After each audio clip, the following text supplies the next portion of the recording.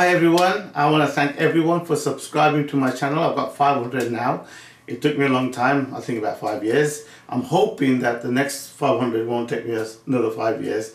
Thank you very much indeed for that celebration. I'm going to do, what do you call it, I'm going to, yeah, I forgot a minute then what the word was, but I'm going to tear down this little quartz clock, and I like this idea. I'm not sure what I'm going to do with it later on. Thank you very much. Have fun. Okay, well, this is it. I've had a look at it and it's a little bit dodgy to take it apart, but here we go. I might break a few things, I think, by the looks of it.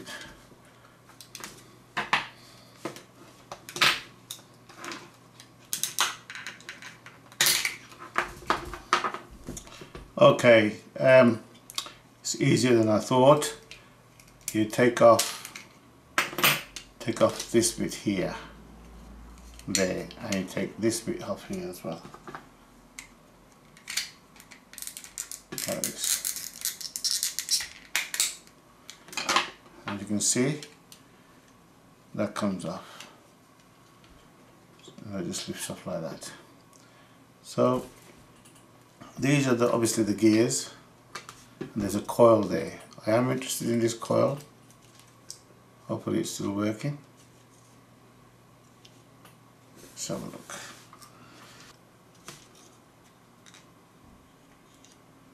The gears just come off.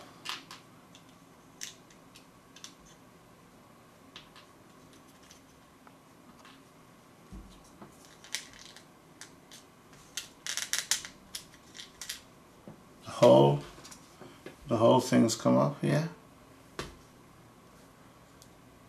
There's your motor.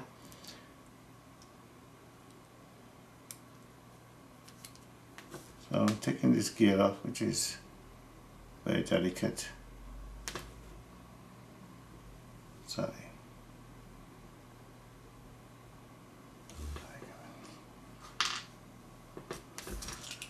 So the rest of it, as you can see, it's just gears for this second hand and whatnot, and the battery holder. I am interested in this motor. Now, it's just a core, a single core there, which is quite interesting. Very slim core there, which will run the motor.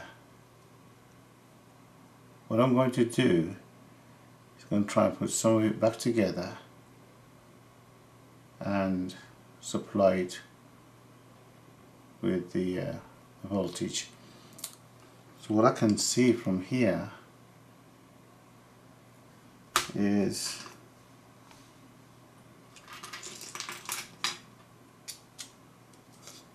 the voltage is supplied by these things here. So I'm assuming, these two things are your positive and negative. In fact, we should say there. Okay, so I'll get back to you in a minute. Hi guys, I apologize. This thing is not working. I tried all kinds of things to make it work so that we can finish it off. So what I've found is another clock. This is a very old clock, trust me, and look at that, you know. So anyway, this clock is actually working. I've tested it, so I'm going to strip this apart. It should be the same way, simple, straightforward. So guys, this is coming off nice and easily, as you can see. It's just popping off. This one is a little different from the other one, designed differently as well, and this coil looks smaller than this coil from the other one, see. So I'm going to just plug the battery in to just make sure everything is working there.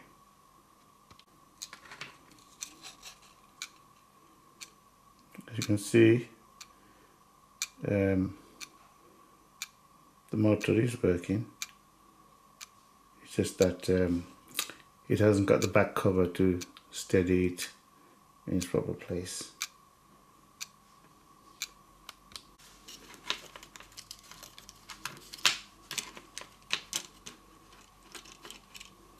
These should just pop out.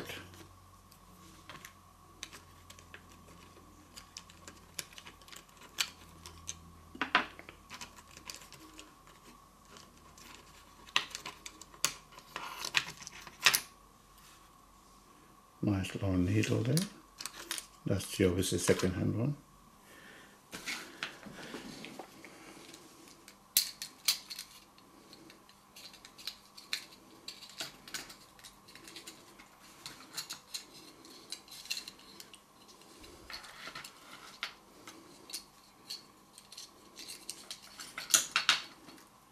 The whole mechanism is out.